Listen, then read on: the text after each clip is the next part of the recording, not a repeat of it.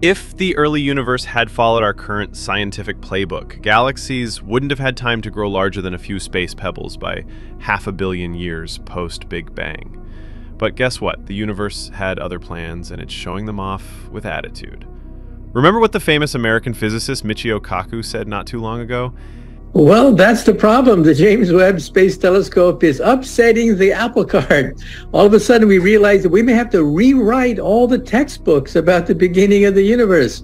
Now, it takes many billions of years to create a galaxy, like the Milky Way galaxy, with 100 billion stars, many billions of years old. But the James Webb Telescope has identified 6 galaxies that exist half a billion years after the Big Bang that are up to 10 times bigger than the Milky Way galaxy. That shouldn't happen. There should not be primordial galaxies that are bigger than the Milky Way galaxy that are only half a billion years old. Something is wrong. We may have to revise our theory of the creation of the universe. Yeah, he warned us. And guess what? It's happening. The Webb telescope has officially thrown a wrench into everything we thought we knew about the early universe. Let me break it down. For decades, astronomers told us that it takes billions, yes, billions of years to form a galaxy like our Milky Way, which holds around 100 billion stars. Makes sense, right? Building a cosmic city of that scale shouldn't happen overnight. But then along comes Webb, peering deep into the past, and surprise, it spots not 1, not 2, but 6 galaxies that were already massive just 500 million years after the Big Bang. Hold up, did you catch that? 500 million years after the universe was born, these galaxies are up to 10 times larger than the Milky Way? This should not be possible under our current understanding of cosmic evolution. Something in our big, beautiful theory of the universe is way off. And now, cosmologists might need to rip up some pages in those physics textbooks and start fresh. Fast forward to now, over 2 years since Webb's jaw-dropping launch, and astronomers are living their dream. They're uncovering secrets left and right. But at the same time, they've opened up a Pandora's box of cosmic puzzles. And the latest? Oh boy, Webb has once again turned its eye to the dawn of time, the first 500 million years after the Big Bang. But instead of finding baby galaxies just starting out in life, it's finding galactic giants that seem way too advanced for their age. Meet GZ9P3. This galaxy is sitting at a redshift of 9.3, meaning we're seeing it as it existed just 510 million years after the Big Bang. And what do we find? Billions, and I mean billions, of stars already formed. Now here's the kicker. Hubble had actually seen this galaxy before, but back then, it was just a weird, faint blip on the screen. Nobody had any idea it was a cosmic behemoth hiding in plain sight, until Webb zoomed in and said, "Surprise!" And what did Webb see? Not only is GZ9P3 massive, it's also suspiciously mature for something so close to the beginning of time. This galaxy somehow skipped the awkward teen years of cosmic development and jumped straight to adulthood. So here's what the Discovery team saw when they zoomed in on GZ9P3, that ancient galaxy we're just talking about. Inside it, 2 bright spots. Not 1, 2. That's a cosmic red flag for something dramatic. A galactic collision. Yup, 2 baby galaxies in the early universe literally smashed into each other to form one giant one. But that's just the beginning. The researchers didn't stop at size and shape. They actually peeked into the very stellar population of GZ9P3. And what did they find? A bunch of hot young stars lighting up the place like a cosmic disco party. But wait, it gets even more intense.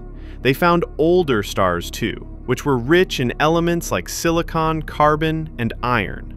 Quick science detour: iron is the heaviest element stars can create before they explode as supernovae. So if these old stars are packed with iron, it means they lived, died, and spread heavy elements into the galaxy very early in the universe's history. In simpler terms, this galaxy didn't just grow up fast, it graduated early, got a job, and started raising families before the universe had even figured out how to tie its shoelaces. Even more surprising, there are more old stars in GZ9P3 than anyone expected. That's big, because it tells us the universe was chemically maturing way faster than the models predicted. The stars weren't just forming quickly, they were already enriching space with metals, setting the stage for newer generations of stars. So now scientists are scratching their heads. If galaxies could become this massive and this chemically evolved so soon after the Big Bang, our current models might not be entirely wrong, but they're clearly missing something big. The timeline of galaxy growth may be way off. And speaking of things not adding up, let's talk about the bigger crisis in cosmology. You may have heard about it. The universe isn't behaving like it's supposed to. We've built our grand model of the cosmos on observations, theories, and math that has worked. Until now. One of the biggest red flags? Something called the Hubble tension. Here's the deal. We've got two main ways of measuring how fast the universe is expanding, what's known as the Hubble constant. One way looks at the cosmic microwave background, basically the afterglow from when the universe was a newborn, just 380,000 years old. That gives us one expansion rate. The second way uses supernovae, stellar explosions so bright they act as standard candles. By measuring how bright they should be and comparing it to how bright they actually look, we calculate another expansion rate. Sounds neat, right? Except, those two methods give different answers. And not just slightly different, significantly different. That mismatch is what cosmologists call the Hubble tension. And now, the Webb comes in like a galactic detective with new clues that only deepen the mystery. Its latest observations don't just raise questions about the expansion rate, they hint that galaxies were forming sooner, faster, and smarter than we thought possible. It's like trying to solve a puzzle and suddenly realizing someone handed you pieces from a completely different box. Some cosmologists are even saying it's not just a Hubble crisis anymore, it's a full-blown identity crisis for the universe. So where does that leave us?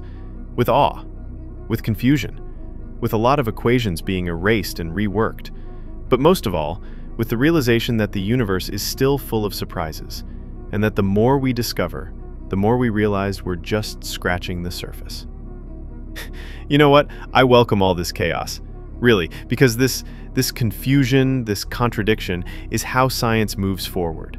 We ask questions, the universe throws curveballs, and in trying to catch them, we end up learning more. Now, when you look up at a clear night sky, assuming you're not stuck in a light-polluted city, what do you see? Stars. Countless stars. And if you're lucky, you might even catch the faint smudge of the Andromeda galaxy hovering out there. It's a reminder. The universe isn't just sprinkled with stars, it's packed with galaxies. But that raises a big question.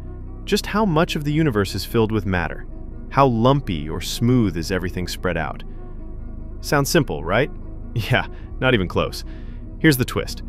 Our current observations just don't agree. There's a growing tension, literally, called the S8 tension, that's shaking the foundations of modern cosmology. So, what is this S8 tension? Think of the universe as this giant jigsaw puzzle made of matter, with some pieces clumped tightly and others spread out. Scientists want to measure how clumpy it all is, and we've got two methods for that. First, there are low redshift observations, basically looking at the nearby universe using a phenomenon called weak gravitational lensing. That's when massive objects like galaxies or black holes bend and magnify the light coming from behind them, helping us see otherwise hidden cosmic structures.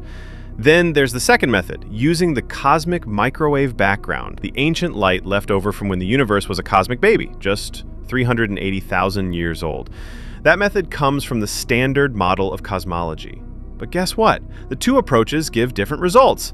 And that, folks, is the S8 tension, our second major cosmological headache right after the Hubble tension. So, what's going on? Well, to find out, scientists fired up one of the most powerful supercomputers on Earth and ran the biggest cosmological simulation ever attempted. We're talking over 50 million hours of processing time on 30,000 processors, all on the DRAC Cosma 8 supercomputer in the UK. The project is called, get this, Flamingo, Full Hydro Large-Scale Structure Simulations with all-sky mapping for the interpretation of next-generation observations. Yeah, the name's a mouthful, but the goal was clear. Map out the universe in absurd detail. Now here's what makes Flamingo different. Most previous simulations only dealt with dark matter, because, let's face it, that's what the universe is mostly made of.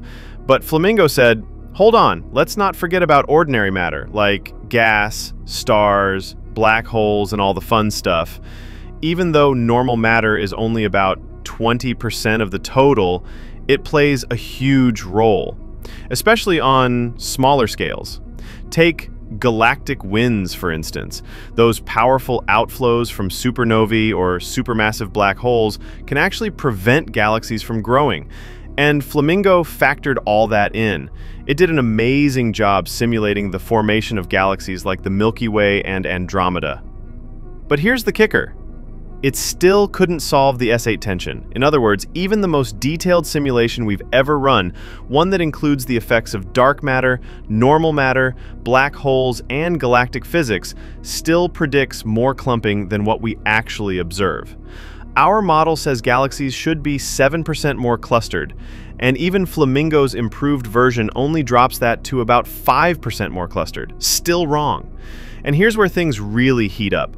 The Webb telescope has come in swinging. Not only has it confirmed Hubble's earlier findings, it's made the Hubble tension worse. Webb took another look at those distant galaxies and said, yeah, Hubble was right. The universe is expanding faster than the standard model says it should. So now we've got two major problems. One, the theory universe is more clumpy than simulations suggest it should be. Two, pleasure's expanding faster than our models allow for. These are not tiny issues we can sweep under a cosmic rug. They're giant red warning signs flashing in bold letters. Something's not adding up. Now here's the wild part. Measurement errors have been pretty much ruled out. The numbers have been double and triple checked. So what's left? The thrilling and slightly terrifying possibility that we've misunderstood the fundamental nature of the universe. Some scientists are now pushing radical new ideas. What if dark matter doesn't behave the way we think it does? Or what if it doesn't exist at all? Others are calling for new physics, theories that go beyond Einstein and everything we've built our cosmological models upon. So, what do you think? Is the universe playing a trick on us? Have we built a beautiful model on the wrong assumptions? Drop your thoughts in the comments. I want to hear what you believe is going on in this ever more mysterious universe. And don't forget to subscribe.